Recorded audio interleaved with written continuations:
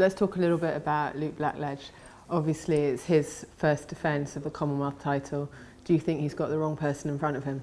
Big mistake. No, Jack. No, he's a good fighter from what I've seen of him. I don't, to be honest, like, from what I've seen, I don't know if he's as good as my last two opponents. I know I've got a loss and a draw off them two, but I'll let you know after if he's as good as. But from what I've seen, I don't think he's as good as the last two people I fought.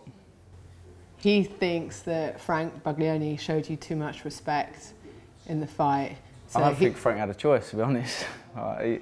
He said before the fight he was going to bash me up inside a couple of rounds and do this and that. He's well too much, he's come on millions, and we heard it all, like I said, for the last fight. And he did none of it. And then after it was, I don't know, excuses after. So, you know, Luke can say, Frank, give me too much respect, but he ain't going to have a choice in there. Well, he said he's the champion and he's going to fight his fight. Yeah, I don't know what that means. If I don't know whether it's going to go two ways. If he's going to try and outbox me and go on the back foot, which I have to go looking for him, I'm always going to stick it on me, which is even better. I ain't got to go looking for him. I'm happy to stand there and fight. So obviously I'm not going to become Floyd Mayweather overnight, start shoulder rolling or do anything different. What he says, what you get, I'm going to just come fight. No, I'm hoping they don't go 12 rounds. I hope I get him out there earlier. So that's the thing with you. You are what you see is what you get. So when you're training, what do you work on in the gym? One of my strongest points is obviously my fitness and my pressure, so it's no secret, there's plenty of running, you know, just train hard and yeah, just like everyone else really. I get loads of rounds in sparring, everything I just do lots of, you know. Running's the key, just long miles, just running. I think both you and Luke are come forward pressure fighters. So on the night, do you think it's going to come down to who sticks to their game plan or who's going to be fitter?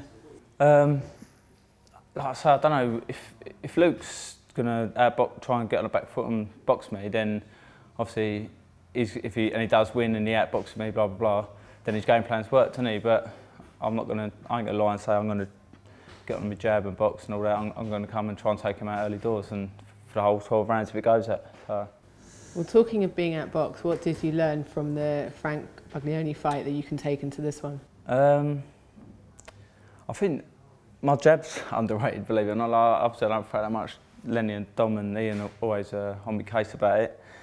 Because at times, even though I was a smaller man with Frank, if you see our jab exchanges, after time I was knocking his head back when I was throwing it, which wasn't a lot, but you know, so I can box and jab myself a little bit, as well as fight.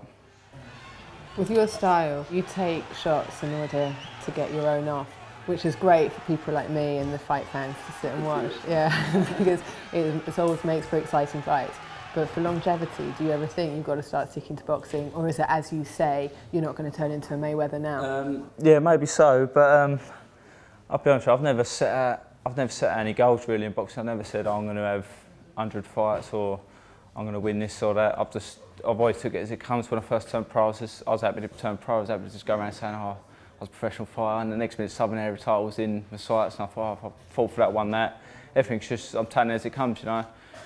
If, yeah, like I say, a long career would be good, but I want to be an exciting fight.